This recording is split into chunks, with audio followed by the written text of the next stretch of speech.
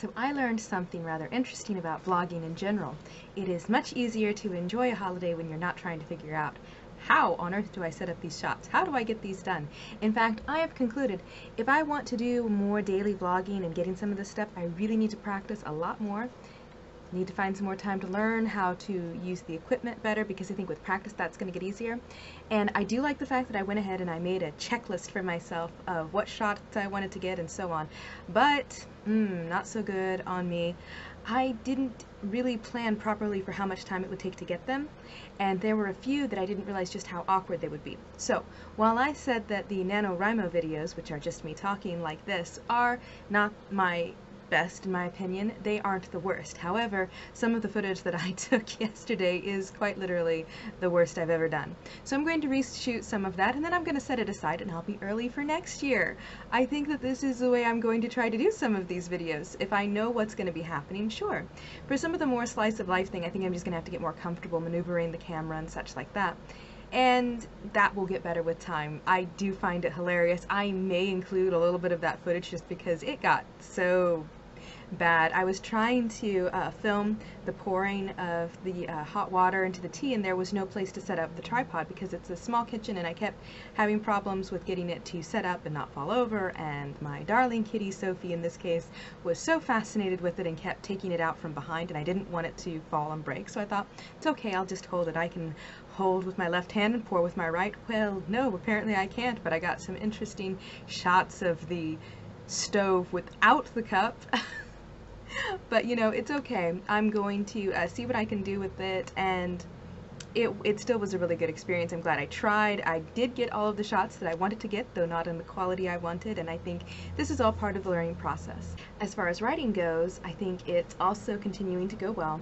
I'm really enjoying these stories. I have concluded I'm very much a fade to black, fade to emotion kind of author. And you know, I still get detached if I try to write too much about intimate scenes. Particularly when it starts becoming more graphic, it pushes me away, and I don't really like that. You know, I don't want to keep dealing with that. I'm going to continue researching the why and working through it, because I know that's not exactly normal, but I think right now I know what my niche is, I know how to tell the story well, and I'm actually getting really excited as I've been going back through Wilderness Untamed and proofing and polishing.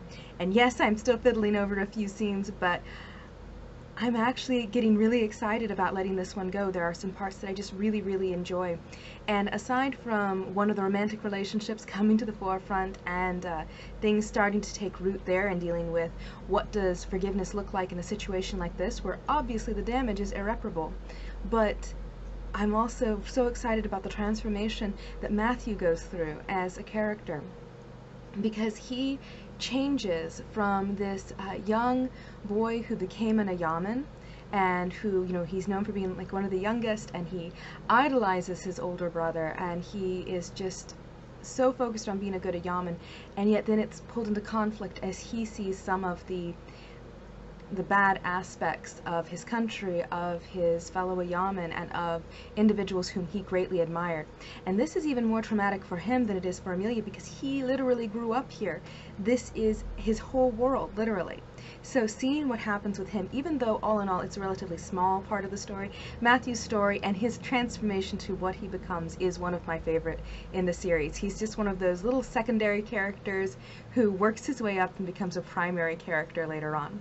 So as far as the 12 books in 12 months, I'm going to be talking more about that tomorrow. I'm still trying to prioritize which books that I want, because I'm not going to be counting I've already written and released Enemy Known.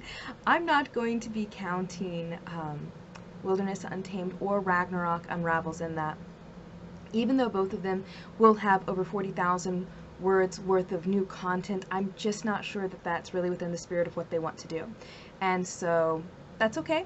I think that I can still do it, and it'll be good. I really do want to see these stories finished to the best of my ability, and I have so many hopes and plans for next year.